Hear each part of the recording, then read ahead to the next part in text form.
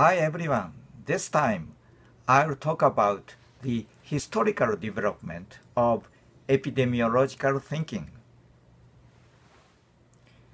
Epidemiology is the study of the distribution and determinants of health-related status or events and the application of this study to the control of disease and other health problems. It is the basics of public health. The term epidemiology firstly used to describe the study of epidemics. It is now widely applied to cover the study of not only epidemic disease, but of disease in general, and even many non-disease health-related conditions, such as high blood pressure and obesity. Here, I'll describe the historical development of epidemiological thinking. Miasma theory.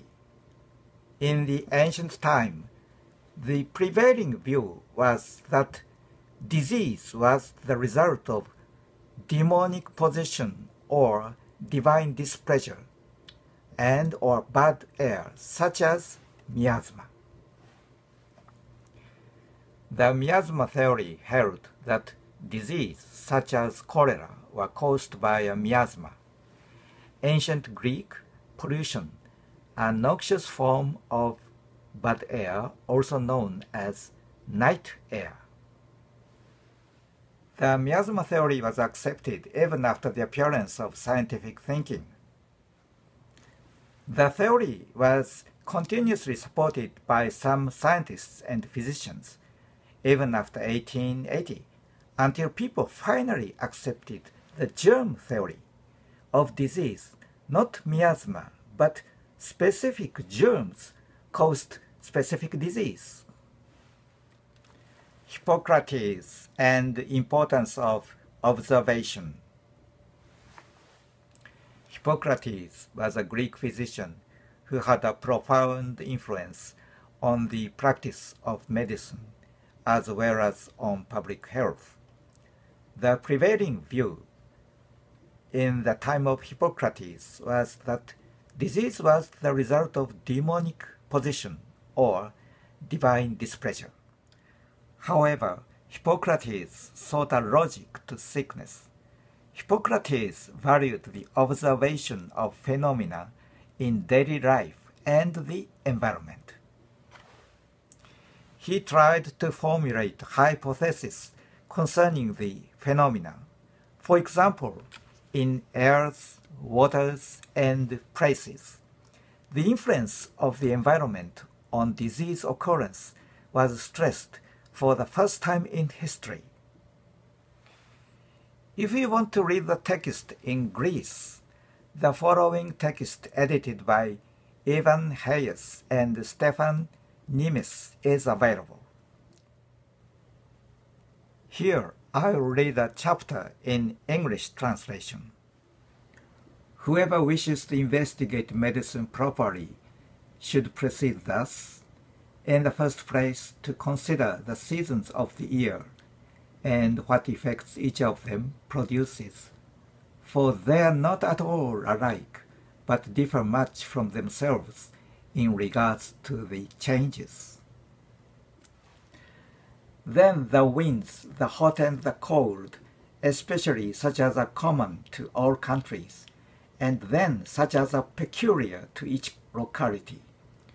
We might also consider the quantities of the waters, for as they differ from one another in taste and weight, so also do they differ much in their qualities. In the same manner, when one comes into a city to which he is a stranger, he ought to consider its situation, how it rises as the winds, and the rising of the sun, for its influences is not the same whether it rise to the north or the south, to the rising or to the setting sun. Later, in the 17th century and afterward, The logic of epidemiology was developed by several pioneers. John Graunt and data compilation, one of the first demographers. A London haberdasher, John Graunt, is known as the world's first epidemiologist and demographer. He focused on an available data resource, the weekly bills of mortality, which summarized data collected in the parishes of London and later throughout England, originally to monitor deaths from the plague. The list included baptisms and deaths by cause in each parish. Graunt realized that much could be learned from a compilation of the data, thus setting a tradition for epidemiologists who still seek to use already collected data for epidemiologic research. He published a small book titled Natural and Political Observations, mentioned in the following index, and Made upon the Bills of Mortality, which contained an impressive number of original findings. William Farr, one of the founders of medical statistics. Farr was the first compiler of abstracts at the General Register Office in England. The General Register Office was created to record the civil registration of birth, death, and marriages in England and Wales. Around that time, information on the cause of death was collected along with age and occupation for all deaths. Farr started to work for the General Register Office since in 1839, and he remained in the office for 40 years. Farr kept the tradition that started by John Graunt for using routinely collected vital statistics to study disease occurrence.